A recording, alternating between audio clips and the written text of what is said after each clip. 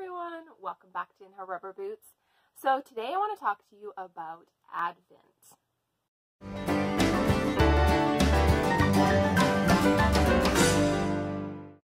So I'm sure a lot of you grew up with having a chocolate every day leading up to Christmas.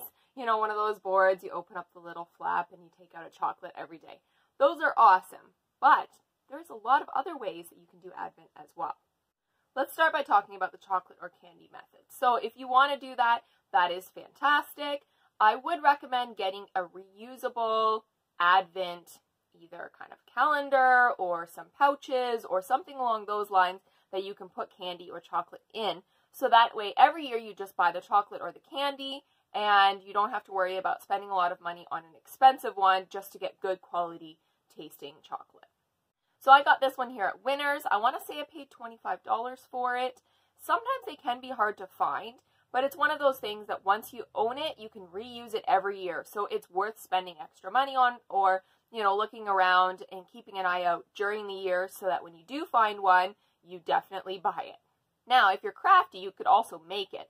I've seen really cool ones with just like hanging with pouches, or there's lots of ones where you can sort of wrap up little containers or boxes or bags and have numbers on them and just open them that way as well. So that's definitely something we are doing. But I also like to do other things as well.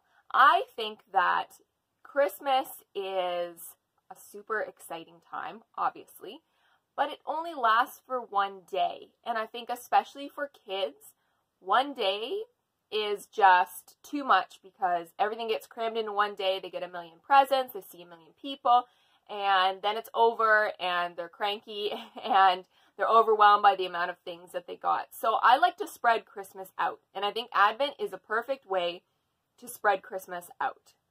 So having 24 items or gifts leading up to Christmas, maybe it seems excessive, but if you do it in the ways that I'm going to show you now, I think you can do it such that it's not excessive and it's a great way to get into the Christmas spirit and have Christmas last for a lot longer rather than just that one intense day. So for us right now, my favorite thing is I have been collecting a bunch of Christmas books. And I really think that this is a perfect way to spread out the Christmas time and give us something little and exciting every day, and also have it that it's something not chocolate and something that is not a toy. So what I'm going to do is I'm going to wrap up each one of these and put a number on them, and then every day we will find the corresponding number to go with the day, and we will count it down with the books. Now I realize that if you go and buy all these books brand new, it's probably an expensive investment.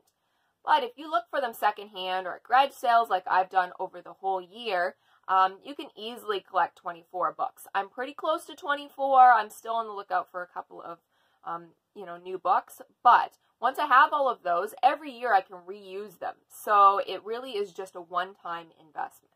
I also like the idea of not just using one thing. So instead of just having books, you could also do books for some of the days. And then on a night that you know you want to do a movie, wrap up a movie and have it as one of the ones. If you label them with numbers and then keep a notepad or something letting you know what is in them, then you can always mix them around if you need to based on what you're doing that day. You also can do that if you find it's hard to have large items for Advent. You could also do that you write something on a piece of paper and hang it on, say, a little tree, or even just put it in a jar, and so every day you pull out a piece of paper, whether it's set for that day or just an idea, but maybe the piece of paper says something like have a movie night, or do a Christmas craft, or go for a drive and look at Christmas lights, or make hot chocolate. There's so many ideas, and then you can just write them on a piece of paper, and it's still exciting because the paper means something, but you don't have to wrap up so many things. Another great idea, and maybe you've seen this before, is when you buy ones like, let's say, Lego or Playmobil, and they have these kind of sets, and so every day you open up a new piece of it, and then in the end you've got a whole set. Now those can be expensive to buy, so you could do that. The other option is if you use something reusable or wrap up some stuff for each day, you could also make that yourself. You know, just buy a set and wrap up the different pieces. And then, you know, as the time goes on, they can either build it or play with it with each piece that they get every day. Now, another idea that I thought was kind of cool is to buy a puzzle and wrap up a few pieces for each day. So if you have really little kids, maybe you only want to buy a 24-piece puzzle. But if you've got bigger kids, maybe you want to buy a 1,000-piece puzzle and just randomly, you know, split up your pieces and see how many you can fit together every day. And then by the end, you will have put together the puzzle. Another fun idea is to hang a Christmas ornament up for every day of the week. So you can either have those, say, wrapped up somewhere that they open it, or maybe they're just in a basket, but every day they get to maybe open up their chocolate and a book and hang up one Christmas ornament on the tree. Another thing that I like to do is towards Christmas is to actually use some of the gifts that I'm going to be giving to the kids as Advent presents. So say on like the 22nd, 23rd, 24th, to do actual presents. So maybe they're going to get a pair of pajamas or a game or something that I was going to give as a Christmas present, and then that helps to spread out Christmas. Of course, you could also keep it really simple and do something like this sticker chart, where every day they just get a sticker to count down to Christmas. It doesn't have to be fancy for the kids to enjoy it, and you don't have to spend a lot of money to get into the Christmas spirit. So if Advent is not for you and you feel like you already have an excessive amount of stuff, your kids have an excessive amount of stuff, and Advent is just like more stuff, you can also do reverse Advent. And there's a couple of ways of doing this. One of the ways of doing it is to give things to like a food bank or to some sort of a charity. So you can find out what they need and have a box, and every day put an item, a food item or toiletry or something in a box as a way to kind of teach your kids, you know, to give back, as well as a way to do something that's not about you. Another great one is decluttering. There's different challenges you can follow, but essentially just getting rid of some stuff before you bring in more things. So maybe it's just an item a day for the month of December, or maybe it's one item on December 1st, 2 items on December 2nd, etc. And then by the end, or at least by Christmas, you've gotten rid of a lot of stuff because you're probably going to bring in a lot of stuff. So at least then you feel like you've gotten rid of things, and maybe it's not so overwhelming to bring new items into your home. Another one that I really like is having your kids give back. So having them pick an item every day that they want to get rid of or give to some other needy child, or, you know, whatever you want to tell them or, you know, choose to give those toys to.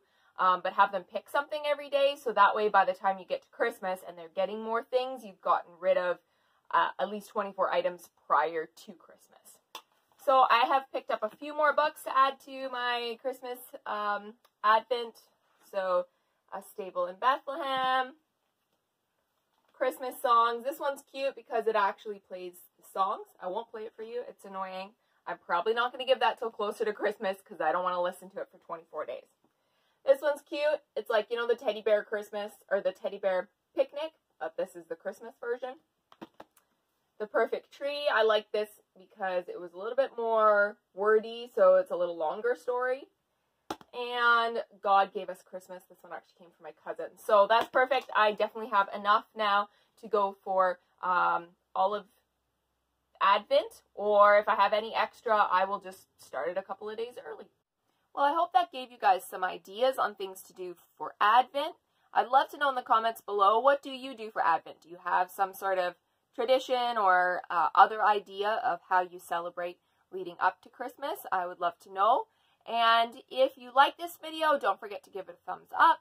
If you're new to my channel, I would love it if you would subscribe. I have a lot of Christmas content coming up, as well as farm-style vlogs and lots of frugal living. So if any of that sounds good, hit that subscribe button, and I will see you guys in my next video. Bye!